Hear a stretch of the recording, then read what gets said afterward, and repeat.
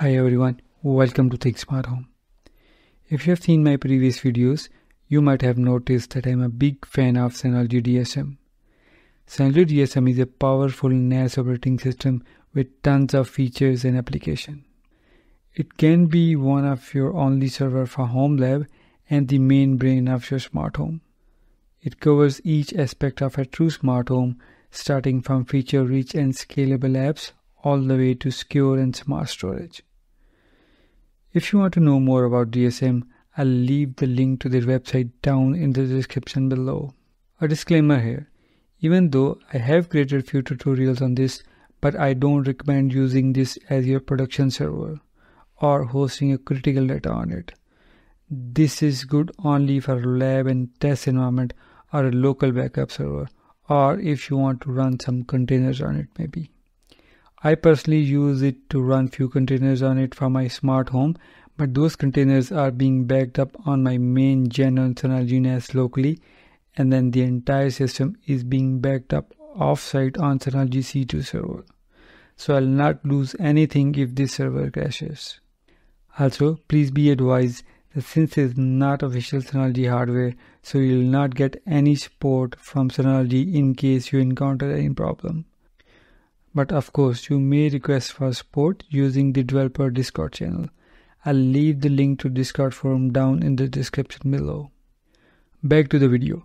In this tutorial, I'll show you how you can install Synology DSM on your PC. It should work on most of your PCs. I did create this tutorial a couple of months ago and you guys seem to be enjoying it a lot. I've seen lots of comments regarding Quick Connect and the advanced media extensions which are not working. I personally don't use this, but I thought to create another tutorial from scratch to cover these. In addition to complete setup, I'll show you how to enable Quick Connect and advanced media extensions and get the codec pack installed on your Synology NAS. So make sure to stick till the end and hit the subscribe button whenever you get a chance. Just to let you all know, this is totally the GUI based tutorial and no command line interface is involved.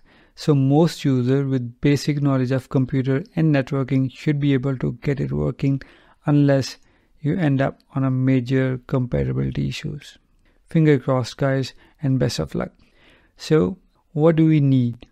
We'll need to download and configure the ARC loader from GitHub repo. Of course, I want to mention the developer here. Christian has done awesome work on the loader over the years. I highly recommend you support him through his GitHub page or through his website so that he can keep this super great project active and alive. Keep buying him coffees guys.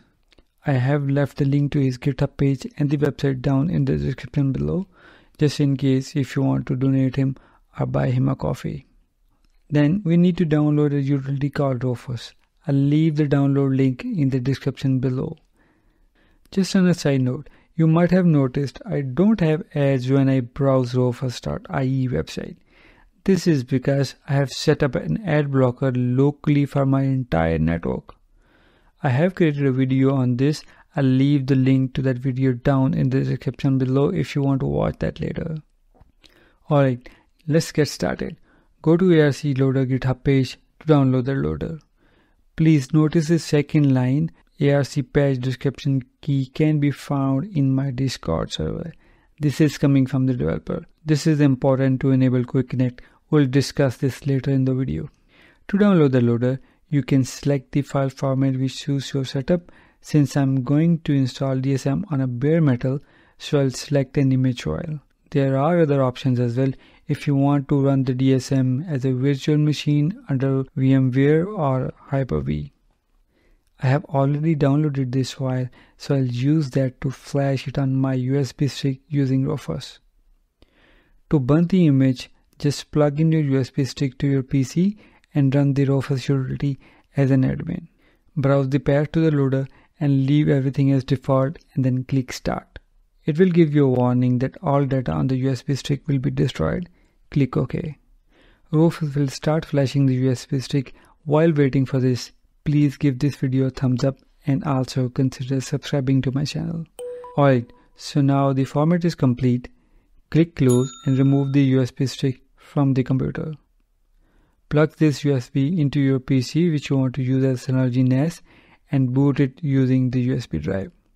In my case, I have plugged in the USB drive to my old HP Z800 workstation and I have adjusted the boot sequence setting to boot from USB. We don't need to do anything in here. Loader will boot up into setup menu. You should see an IP address assigned to your PC when it completes the boot. Please take a note of the IP address. We will use this to build the loader. Please be advised, the network connection should be wired as the wireless connection is not yet supported. Let the builder do its things until you see a ARC loader menu. We can access the same menu from another PC which is connected to the same network. To do that, just browse the IP address which was displayed on the screen when the loader booted up, followed by the port 7681. Now here the first option is to decrypt ARC patch. This is critical if you want to use Quick Connect and advanced media extensions. To decrypt the patch, you will need the patch key from developers Discord community channel. If you don't want to use Quick Connect, you can skip this Discord channel step. You will need to sign up for a free Discord account if you do not have one already. Once you have done that, click on the link and accept the invite to join the community. I'll leave the link to Christian's Discord channel down in the description below. Then click on the drop-down menu next to the channel name and select linked role. You need to link your YouTube or GitHub account to get access to the key. The developer of this loader, Christian, has added these checks as some users started to sell the key online. So once you get access to the key, make sure you don't share it with anyone or else you might be banned from the channel. Once your account is linked, you are an ARC verified member. You should have access to a protected section called a patch key. In there you should be able to see the patch keys against each version. So you should use the key for ARC version you are using. I have blurred all the keys so that they are not leaked out. This has been specifically mentioned by Christian, so we need to support him and follow his instructions since we are just getting benefit of his hard work. Alright, since we have access to the key, now we can go back to ARC loader setup wizard again. Make sure your PC has the internet access, as the internet access is required to complete the process. Select option 0, decrypt ARC patch. Look at the ARC version description key is required for and enter the key. In my case is 27.07.18, so I'll enter the key for this version. Once the key is accepted, a confirmation message will show up. Click OK, and now we need to select the DSM model. I'll select RS4021XS Plus since I have used this one already and this is quite compatible with my hardware. You can select any model suits your need. Select Show All if you need to see more options for the models. Next, choose the DSM version.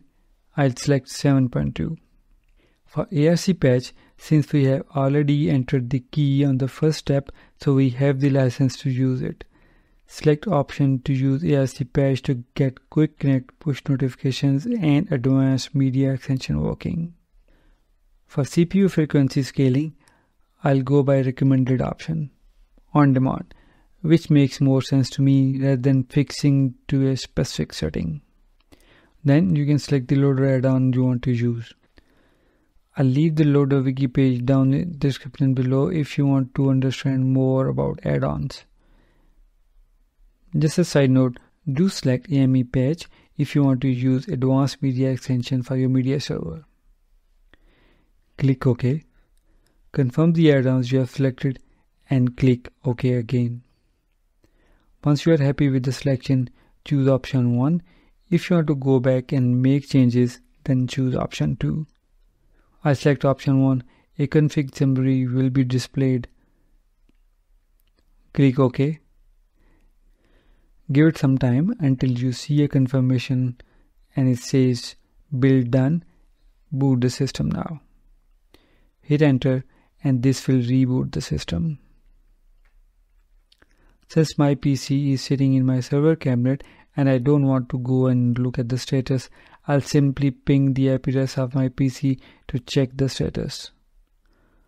Once I start getting the response back, I can simply access the DSM by using the IP address followed by the DSM port, which is the default one. You can also use find.synology.com if you want to access your DSM and you don't know the IP address. You should be seeing the Synology DSM ready for installation since I have selected RS4021XS Plus, so I can see that. It might be different in your case depending upon what model did you select while building the loader. Click on install. Select to automatically download the DSM from Synology server. System will give you a warning that all data on your drive will be erased. Check the box to confirm and click continue. It will ask you to type model number in there for the confirmation to delete data from your drives. Once you do that, it will download the latest DSM from Synology server and it will install it on your PC. This might take some time. While this is happening, please give this video a thumbs up and consider subscribing to my channel. Also, hit the bell icon to get notified every time I release a new video about smart home automation, storage and network security. Now the DSM installation is complete, so it's just simply rebooting the PC. As soon as the reboot completes, you should see Welcome to DSM 7.2 message. Click on Start. This is the first time you are setting it up, so you have to create an account. Give your NAS a name. I'll call it Test NAS. Enter the admin name and then the password. Then click Next. Now on this page, you need to select an option for update. Since this load is purely for DSM 7.2, so in next update of DSM, it might stop working. So to avoid that, I suggest selecting the third option to avoid any accidental DSM update which might not be supported by the loader. You can safely update the DSM after updating your loader if the supported loader version is released for the subject DSM version. Click Next. Skip the Synology sign up for now. We'll come back to this later in this video. You can leave the device and electric options unchecked and then click Submit. It might take some time for the setup to complete. Once that's done, you should have access to your NAS. If you're forced on HTTPS 5001 port, you might get connection not secure warning. Just ignore this for now and then log into your DSM. You should see Synology drive setup options. I'll skip it for now and you can set it up later if you want. Let me know in the comments below if you want me to create a video on how to set up Synology drive. I'll skip two-factor authentication for now, but I highly recommend setting it up if you are going to expose your NAS over the internet. You should create a storage pool and volume before you can start installing any packages, so I'll quickly create one. One recommendation while you are creating a volume. I highly recommend using BTRFS file system every time you create a volume. It has many advanced features, for example hosting VMs and snapshots. Alright, it's time for the magic now. Let's try to set up Quick Connect. Quick Connect is the quickest and a very secure way to access your NAS over the internet. Click on Control Panel and then External Access. Enable Quick Connect. You should have a Synology account for this to work. Please create one if you don't have one already. Sign in with your Synology account and choose a Quick Connect ID. Hit Apply and you should see the Quick Connect URL. Click on the URL and you should see the login page for NAS which is coming over the internet, and you can also confirm that connection is secure. Let's log into the NAS using the same admin details which we created earlier. There you go, Quick Connect is working and your NAS is now accessible over the internet. Please make sure you harden the security of your NAS. I have created a video on how to secure your Synology NAS. I'll leave the link to that video down in the description below. Next one, I have been asked tons of questions about advanced media extensions in my previous videos. Let's have a look at that now since our quick connect is working. Go to Package Center and search for Advanced Media Extension package and download it. Once the download is complete, open the package. You might have to log in with your Synology account again to get the latest codec pack. Since we already did that, so it's all up to date and working. Similarly, you should be able to use any other packages which require Synology account. For example, Active Backup for Business. Alright, that's it for this video. I hope you liked it. Please give this video a thumbs up and consider subscribing to my channel. I'll see you in the next video.